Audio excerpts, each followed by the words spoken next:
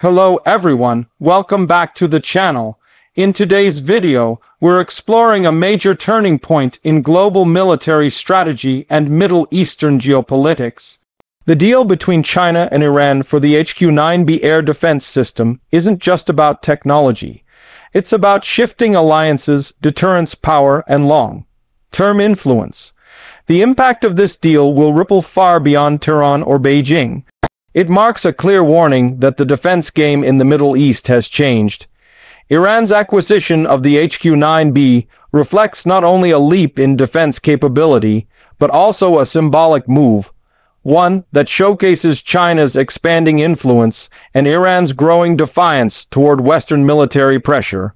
The HQ-9B is a surfaced-wear missile system that combines long-range interception with mobility and adaptability.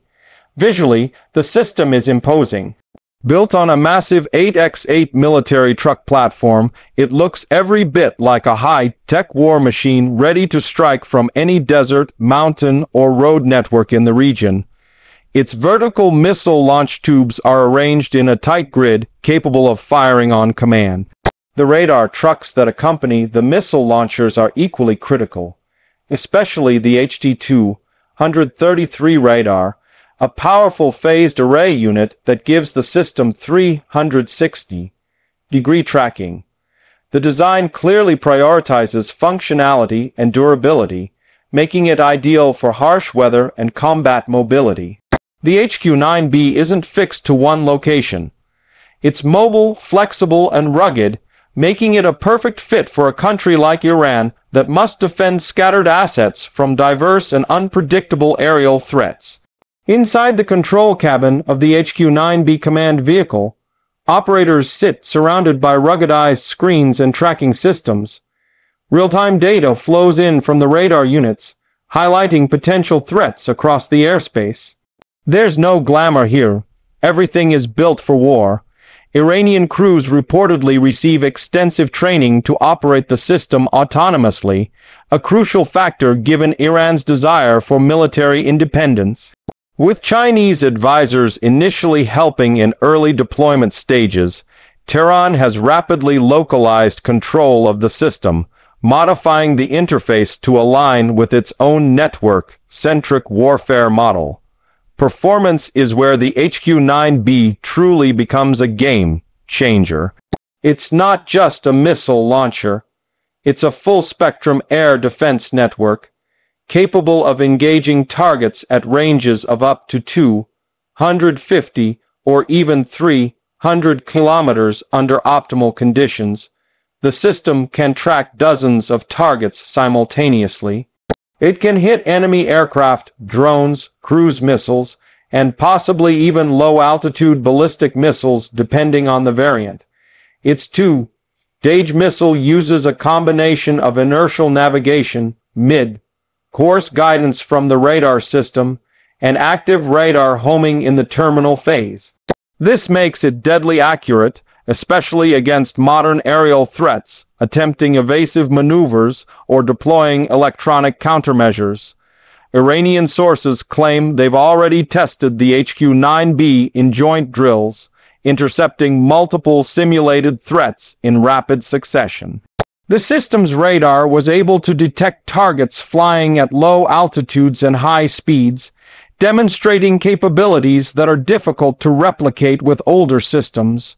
From a safety and survivability standpoint, the HQ-9B is built to withstand the realities of modern warfare. Its launchers can fire and relocate in minutes, greatly reducing the risk of enemy retaliation. The command system features encrypted communications, making it hard to jam or intercept.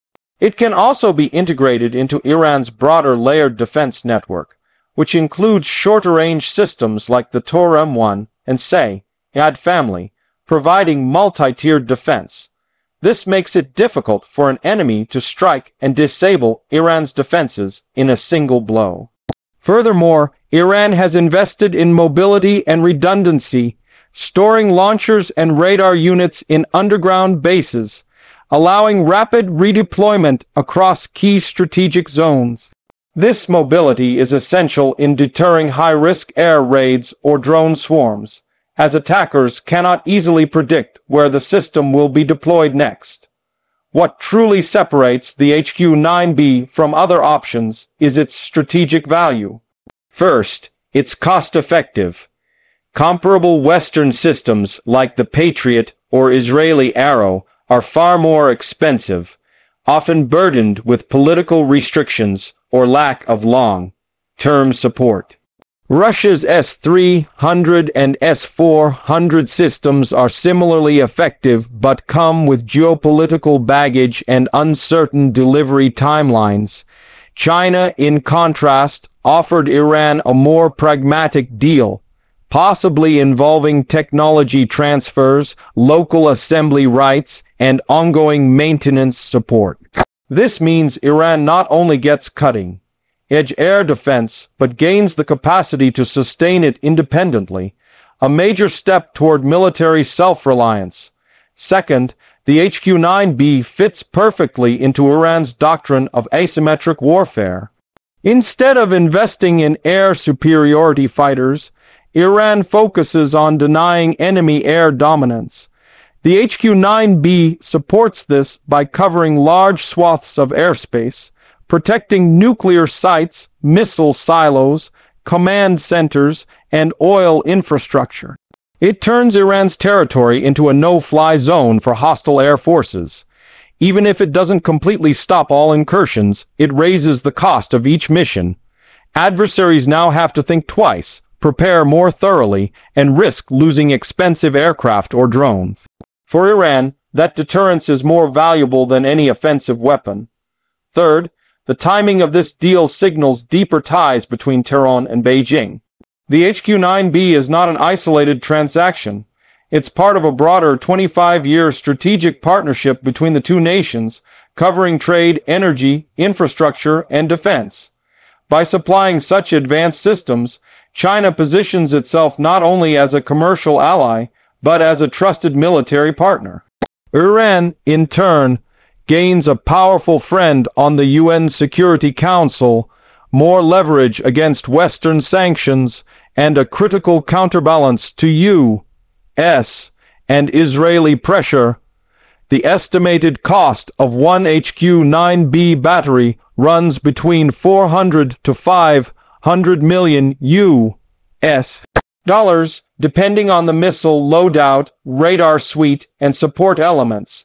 Iran is believed to have acquired at least 3 batteries, putting the total package at over $1.5 billion.